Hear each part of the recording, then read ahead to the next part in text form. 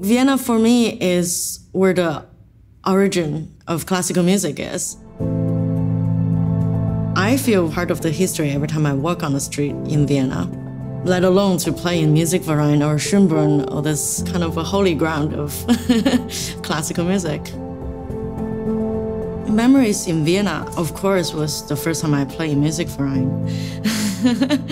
I was quite blinded by the goldenness. Playing there is one thing, but attending the balls in January, that was another experience. I felt like I was in another century. Like I went with a time machine to somewhere so fairy tale-like.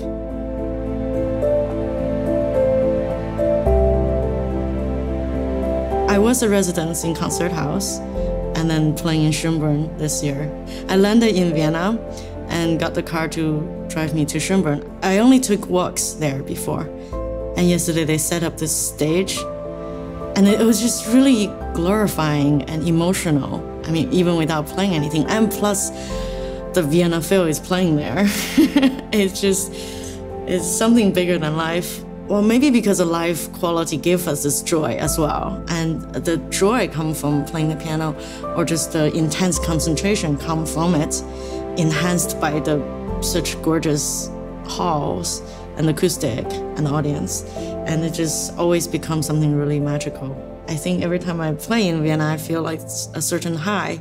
Vienna definitely, in a way, or in several ways, is my home in Europe. And I'm just very privileged and honored to be part of the city. Vienna just sounds golden to me. It sounds like waltz. Sounds like Sachertorte. I don't know.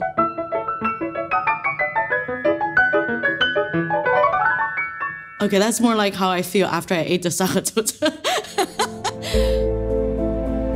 I have lots of friends in Vienna, and it always happens in Vienna, no matter which season I tour around. And then all of a sudden, when I'm in Vienna, I see 10 friends at the same time. All the musicians are concentrated in this city, and it's small, and it feels very cozy. Once I'm here, I just feel happy, I feel safe, I feel loved. I love walking in the Staatspark, and then the concert house is not far from Musikverein. Well, there's like 10 concerts every night. I don't know. It's kind of like a little piece of paradise where you kind of land. You know, our touring life is not exactly easy. So once we come back to a home, I would say New York is not exactly the most relaxing. But Vienna, you got the excitement of, you know, meeting everybody, and at the same time, it's just kind of like a cozy cocoon that you can protect yourself in as well.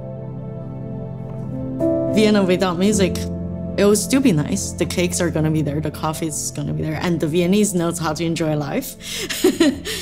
And I have to say the museums are awesome. So the music is, I wouldn't say it's a bonus, I think it's pretty essential though.